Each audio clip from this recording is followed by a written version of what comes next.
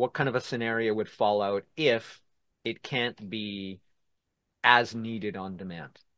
Mhm. Yeah, no, with our team, we tried to meet 2 to 3 times a week, and it was for an hour, up to 2 hours if needed. Like we could extend, we gave ourselves a 2 hour buffer, but the idea was to meet for an hour, run through the structure, what do we need? And then everybody go off and work on their individual tasks. Meet up, Wednesday instead of from Monday, we meet up again Wednesday. What have you completed? How are we doing? What do we need to work on? So an hour and I would say an hour rushes through that, right? Because Hmm. everybody's got their part and their pieces to add.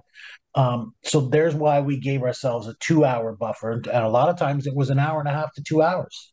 And then Right. as far as the mentor availability, they were available once a week for an hour just to kind of, download and make suggestions and help us, get on a different path or stay the course on what we were working on.